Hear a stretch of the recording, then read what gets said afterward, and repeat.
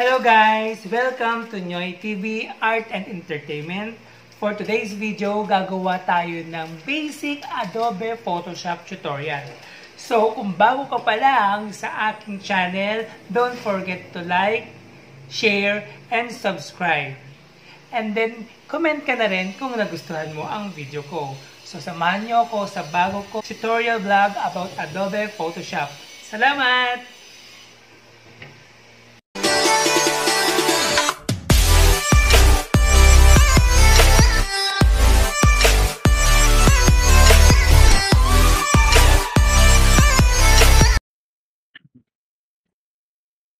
Ayun, good morning guys.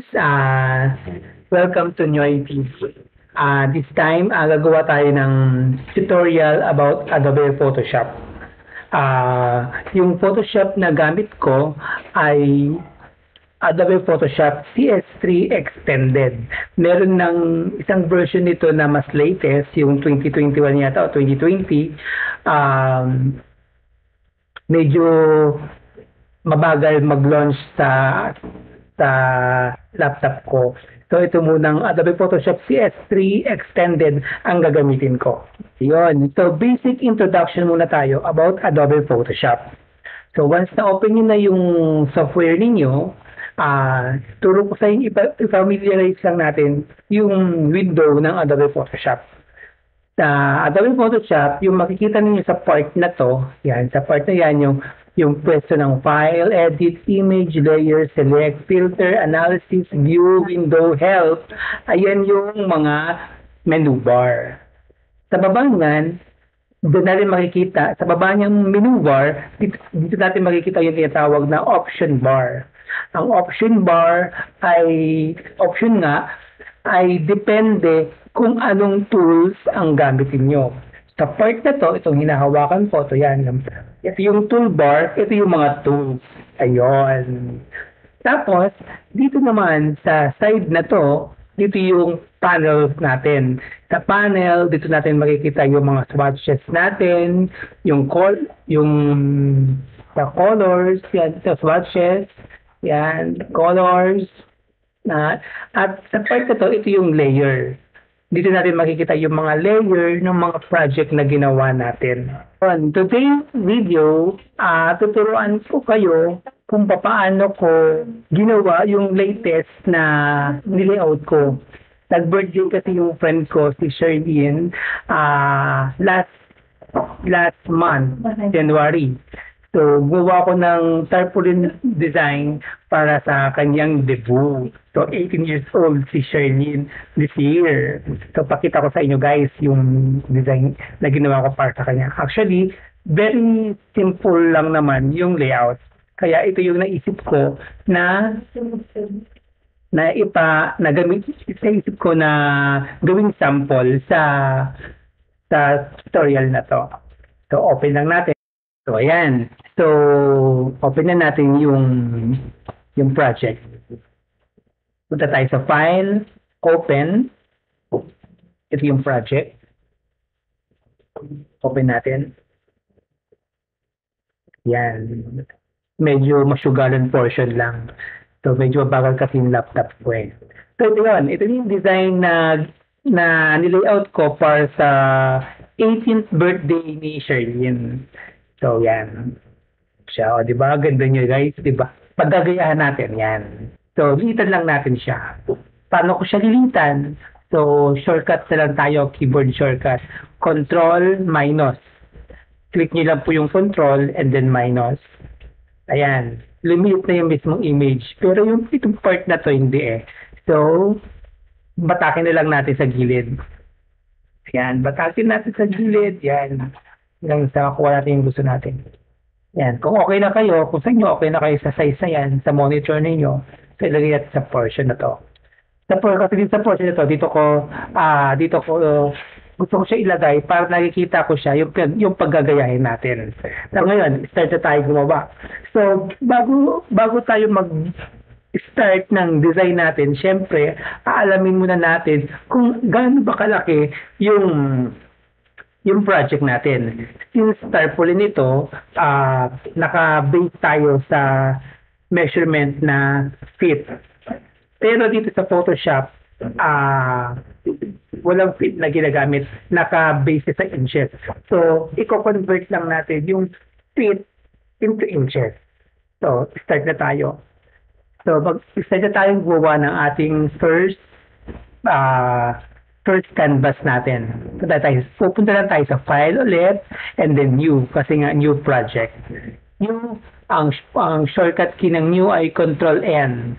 Normal yan basic yan. Sa lahat ng mga software, yung Control N, ayun yung new. Ayan. At lalabas yung window na ganito. Ayan. I-set natin yung size na need natin. Dito, pwede nyo rin ilagay yung pangalan, yung file na gagawin mo. Sige, itulat natin, sample 1. Sample 1 na muna. Tapos, ito yung sukat, yung size ng pinaka-tarpaulin natin.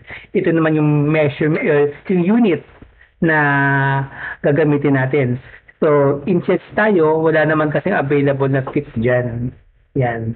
Ang plan natin na sukat ay 2 feet by 3 feet para hindi masyadong malaki. So, yung 2 feet sa inches ay 24. Yung 3 feet sa inches ay, 36. Tama? 36. Gawin natin itong 36. Tapos yung resolution na isi-set natin, gawin lang, kasi pala mga 150 lang. Yan, 150 lang.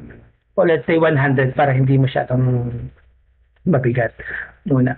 So, let's say 100. Ituturo ko rin about sa resolution. So, okay na tayo dyan. Okay. Ayan. So, ito na yung size ng tarpaulin natin. Ito na yung pinaka-canvas natin. Yan. So, yung unang gagawin natin, gagawa muna tayo ng pinaka-background. Ito yung pinaka-base. Ito yung background ng sample natin. So, meron na tayong ready dyan. So, punta lang tayo sa File, Open. Ito yung directory. Ito yung background na available. I-click lang natin yan and then open.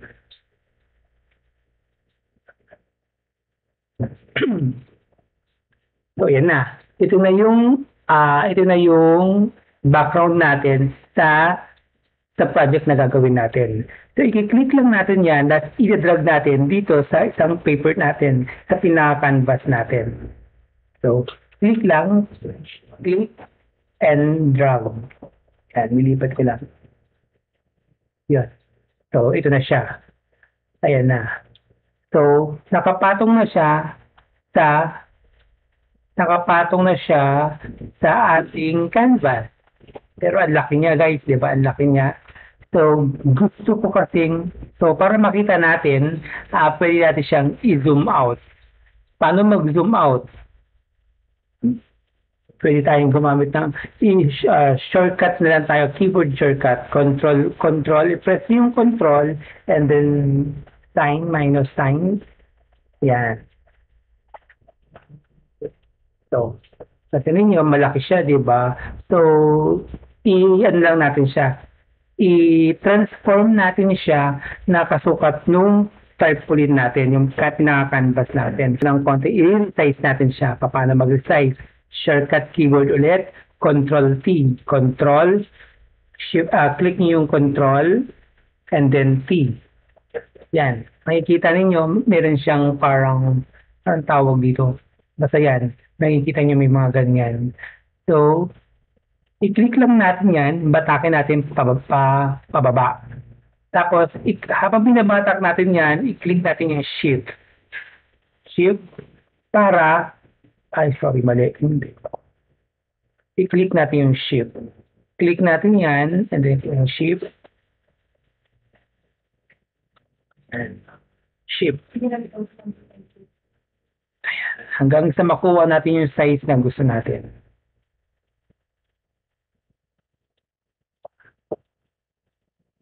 Ayan. So, yun na nag-transform, di ba?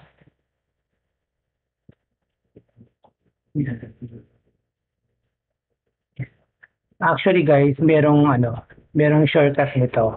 Pero pinapakita ko lang sa inyo kung paano mag-transform. Yan, unti-unti. Hanggang makuha na natin yung size na gusto natin. Yan. So, pagdiin natin dyan. Basakin natin dito.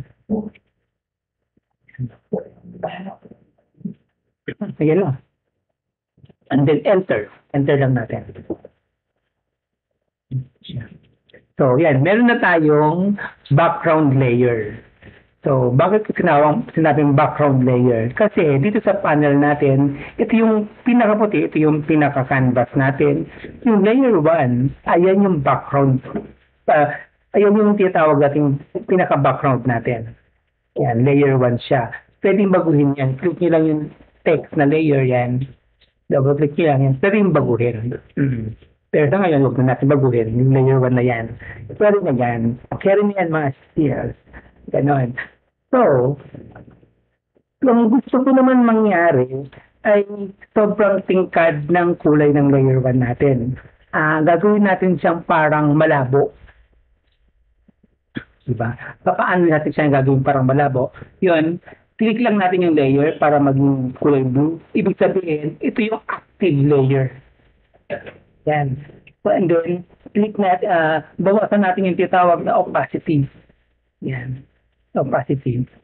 Kasi naka 100% siya. Gawin natin mga around 50%. Kalahati talaga. Yes. 50%. Ayaw ka 50%. Type lang natin 50 and then enter. O, di ba mas mabilis? Ayan. So, meron na tayong background layer na naka-opacity. So, ang sunod kong gagawin ay ilalak natin yung layer 1 kasi para hindi natin magalaw-galaw. Kasi once na nagtatrabaho na tayo dyan sa canvas natin, minsan kapag na-click ko yan, nagagalaw-galaw siya. So, ang gagawin lang natin dyan, ilalak natin. So, i-ayos muna natin ulit sa kanyang pwesto. Ayan. And then, i-click natin to ang lock. Yan. So guys, click natin yan. Ito, pwede rin yan. Pwede rin yan. Yan. Lock all. Ito na lang. Lock position. Yan. Nakalock siya sa position na yan. So kahit ma-click niyan, hindi siya magagalaw. Okay na. So next tayo. Ito, i-close na natin yan. Next element. Next element na ilalagay natin sa tarpaulin natin. So, gagawa tayo ng pinaka-bouquet niya. Bouquet, tawag yan, bouquet. Yan yung 18 years old. Yung may part na yan. Kukunin natin. Siyempre, meron na tayo naka-ready na file na yun. Punta lang tayo sa control, shortcut lang tayo ha. Shortcut naman tayo. Control O, open. Ayun, shortcut ng open.